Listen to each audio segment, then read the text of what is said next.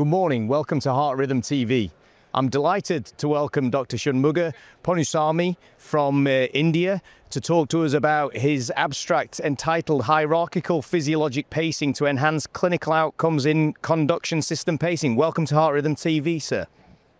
Thank you. Good morning, everyone. So, I'm going to discuss about our CT-based study.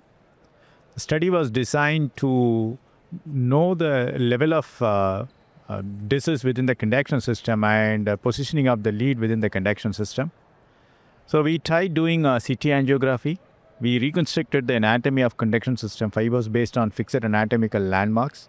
We tried to localize the lead tip within the conduction system and classified them into left bundle pacing, fascicular pacing, and septal pacing. The patients included were those with a bradycardia indication for pacing as well as a CRT indications for pacing. So we categorized them into low AEF group and high AEF group. We basically measured two important measurements from the CT. One is the distance between his bundle and the lead tip. The second one is the distance between the lead tip and the LV endocardium. So what we got was the shorter the distance between his bundle and the lead tip, and shorter the distance between the lead tip and the endocardium, better the clinical outcomes.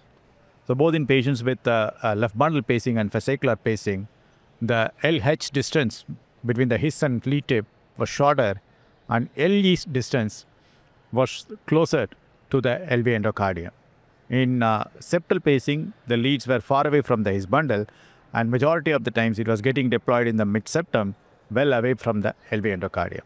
So the idea is to deploy the lead as high as possible in the conduction system, better in the proximal trunk, ideally in his bundle, which we are not doing it now, and deep inside the septum to reach the LV endocardium to catch the endocardial fibers. So this is a retrospective data. We're going to use it prospectively to reconstruct the anatomy, merge it with the fluoro, so that reconstructed anatomy will guide us in deploying the lead in the right area. If you want to deploy in the left trunk, you can put it. If you want to deploy in the fascicles, you can put it. And even we have tried in Bachman bundle, where the anatomy will be created, and you can map just behind the aortic shadow to get into the Bachman bundle. Fantastic work, fascinating stuff. How easy is it to visualize the cardiac conduction system with a CT scan? Yeah, so all this visualization is based on fixed anatomical landmark. So we know where exactly the AV node will be. It will be in the floor of the Cox triangle. And we know where the penetrating portion of his bundle will go. It goes well inside the fibroskeleton of SCARD, emerges out of just below the right coronary cusp and non-coronary cusp junction, and then it flows down as a left bundle fibers. And we know the fibers from the left bundle will go into the anterolateral papillary muscle as an anterior fascicle, and posteromedial papillary muscle as a posterior fascicle, and in between you will have septal fascicle which innervates the myocardium.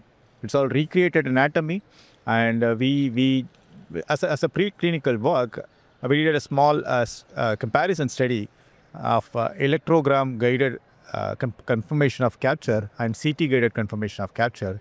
The correlation was more than 95%. Wow.